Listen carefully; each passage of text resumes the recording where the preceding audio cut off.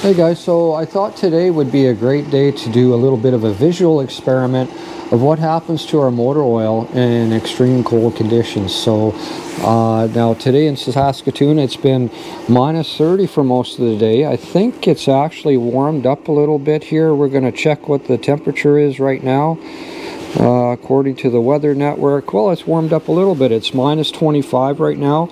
But most of the day it was around minus 30 here, and that works out to about minus 22 degrees Fahrenheit if you're curious. So anyway, I got a jug of motor oil outside here, and we're going to check what the pour factor of this stuff is like. So this jug has been sitting outside since I believe 10 o'clock this morning. It's been out there for about 5.5 hours. And now, first of all, I should clarify that I am not sponsored. I'm not endorsing any type of oil here. What this is actually just a 530 Castrol, and it's a blend. Now, if you don't know what a blend is, it's a mix between a conventional and a synthetic motor oil. So unfortunately, I don't know how much synthetic is in here. Even Castrol can't tell us how much synthetic blend is actually in there. It could be 2%, it could be 50%. We don't actually know, and they can't tell us. So this is actually a blend. But it is a 530, that's the viscosity, and that's very common in most of our vehicles today. 530 is very common. I thought this would be a good test to try this stuff. Now to clarify, I do actually use this in my 09 Chevy Half-Ton that's sitting outside on the driveway right now in minus 25 degree weather, and I also use it in my Chevelle. So that's why I have this here, and the only reason I'm using this one is because I happen to have this in stock. So we're going to open this jug up and see what the pour factor is like on this stuff. So this is a brand new jug. It's never been opened before, just to, I'm not trying to snow anybody here. This is actually 530 Castrol blend. So we're going to pop this open and pour it into a jug and see what this stuff is like in these type of temperatures.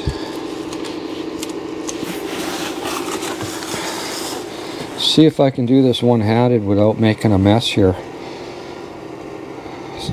Yeah, you can see how that stuff pours. It's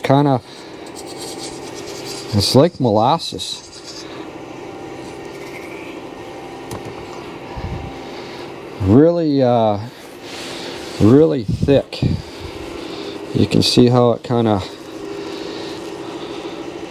anyway, I thought this would be a good experiment just to see what that stuff's like. So that stuff sits on our oil pan.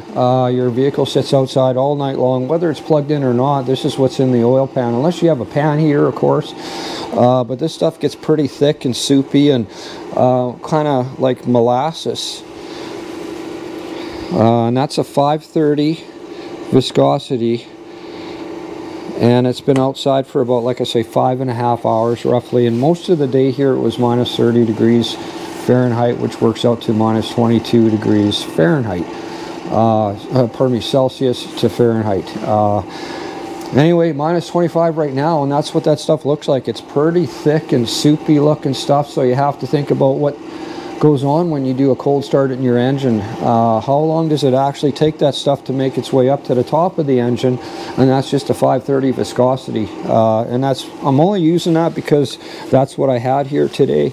And again, I can't tell you that how much synthetic is actually in this stuff.